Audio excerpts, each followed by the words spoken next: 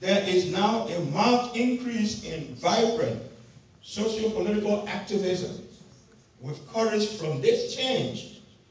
For example, powerful political figures who were untouchables in the past are now subjects of serious challenges for dishonest and questionable political activities. Fourth, in the realm of the freedom of movement and association, independent, aggressive, fair, and impartial newspaper reporting in the effort to inform, educate, entertain, and persuade, all necessary requirements for a functioning democracy have now become the rule rather than the exception. And fifthly, there is an encouraging marked increase in the number of energetic, dedicated, determined young Liberians who have acquired and are acquiring postgraduate education in order to challenge the remaining vestiges. Take note, to challenge the remaining vestiges of the past and to seek to perfect our young democratic process.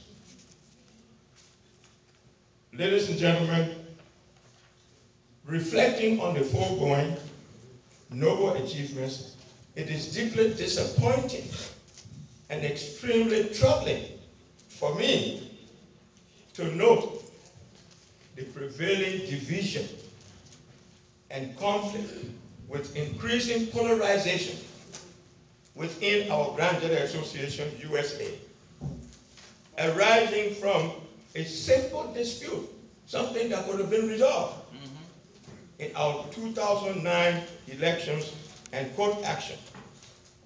And why? One, those members who support the results of the elections as declared and the dismissal by the Delaware County Court while the case is on appeal. That's one group. The second group, those members who hold that since the court challenge is still on appeal and that there is no final decision as yet by the Superior Court, then the status quo obtains. That is, the Clay administration, they are saying, must be in charge.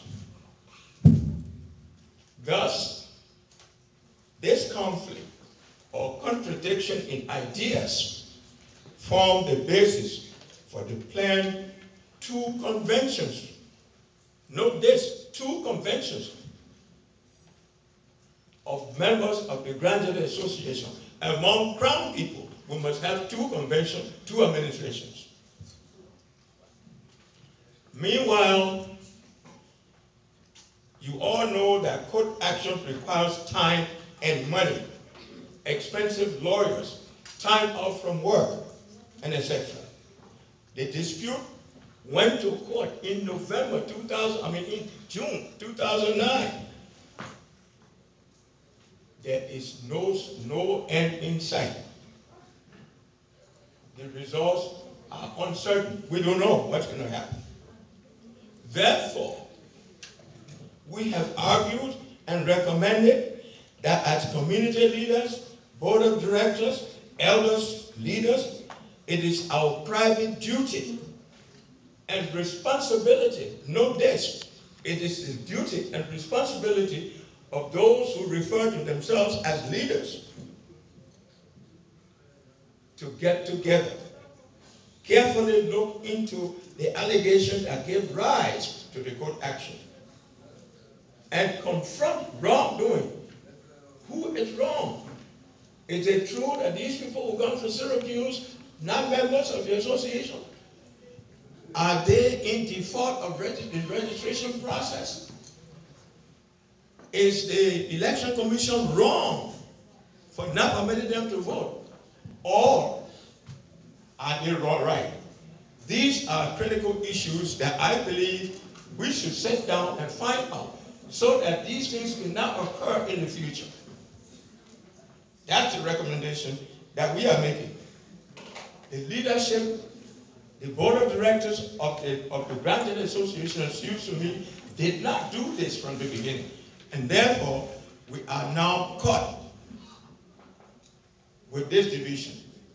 You will remember, EULA is divided.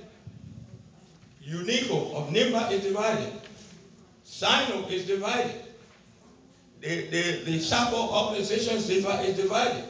And others. Now, Grand Jede County, that is looked upon as one of the major counties in our country, is now divided. Is it not possible for us as leaders to get together and resolve these issues? This is what we are saying. Elsewhere, I want to remind you, we wrote, and some of you have seen these papers,